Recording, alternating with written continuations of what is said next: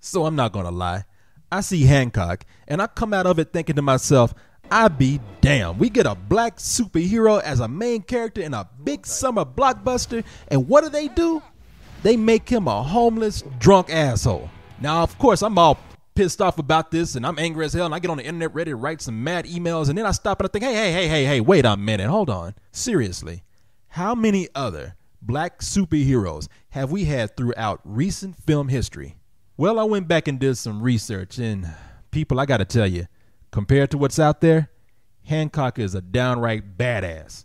I mean, sure, these other black superheroes aren't as big of a dick as Hancock, but they just suck. So here's my list of a few black superhero movies I was able to find. We'll start with the worst and move our way up from there. Number 7, Blank Man. Damon Wayans as a black nerd.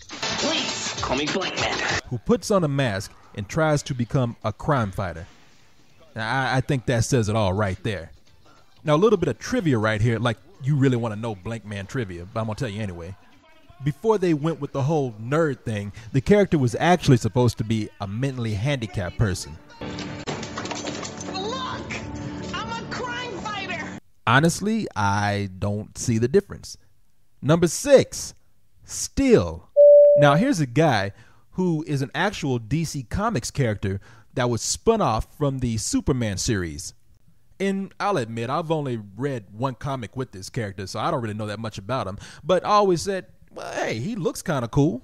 However, when you take NBA star Shaquille O'Neal and put him in a RoboCop costume, then you've got problems. And listen, I don't want to be mean, but let's be honest. Shaquille O'Neal ain't exactly a Shakespearean actor. Up there! Throw it! Quick! Throw it! I never made these! Listen, I really do respect Shaq as a basketball player, and I actually think he's a charming guy. But it's just hard to imagine him as a superhero, especially when he looks like a poor man's Transformer with a black man's head poking out of it. Get your ass on out of here. Let's move on to number 5, Meteor Man. Robert Townsend plays a high school teacher who stumbles across a meteor that gives him superpowers. So from there, he goes about fixing the inner city by closing crack houses, bringing gangs together, and fighting the gayest looking crime syndicate in town. I mean, they just look fabulous. Now, I don't want to come down too hard on Meteor Man. I mean, after all, it was a family film. But, I mean, he's got that "good morning, sir" smile on his face. He's got that generic-ass mustache, and that part in his hair just kills everything. Not to mention that puffy, foamy costume, it's childish. It's just childish. Can you honestly picture him rescuing some hot chick from a burning building? Hell no. Let's move on to number 4, A-Bar, the first black Superman. With every great superhero, they have a great origin story to go with it. And A-Bar's origin story by far is the most entertaining. Check this out. Social activist A-Bar tries to help a black family that is being terrorized by their racist neighbors. When the family's son is murdered, the father finally reveals the secret experiment he's been working on.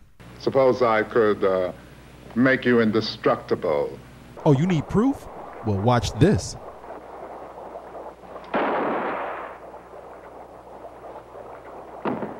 Bulletproof rabbits, boy. You gotta love that shit. Anyway, it turns out that A-Bar is not only indestructible, but he has the power to change problems in the ghetto by just staring at them. Like when he stares at the local winos so hard that they end up drinking milk.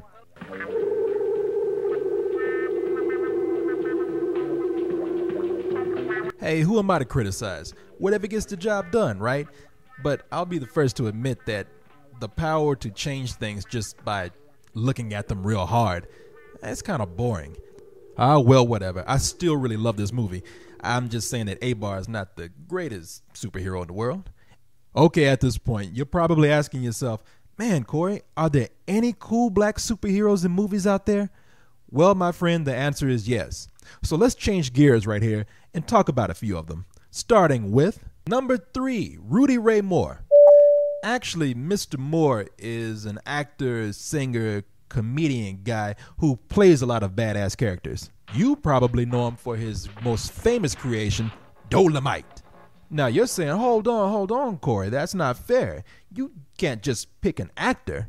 Yet I challenge you to watch such masterpieces as Disco Godfather, or my personal favorite, The Human Tornado, and witness the might,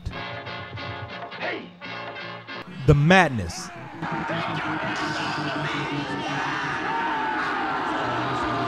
and the magic. Rise, motherfucker! Rise! Stay up there until I release you. And not see this man as no mere mortal. Number 2, Undercover Brother. Okay, so technically Undercover Brother is more of a black super spy with no real superpowers, but come on. It's slim pickings here, okay? And this is probably Eddie Griffin's best work. I mean, the brother must have had some sort of superpower if he didn't get on my nerves during this whole movie. Finally, that brings us to number 1, who is Blade. Undeniably a true superhero. Not only does he have his roots in Marvel Comics, first appearing in The Tomb of Dracula, but he runs around the city with a sword. He knows Kung Fu, and if that's not enough, he's half a vampire.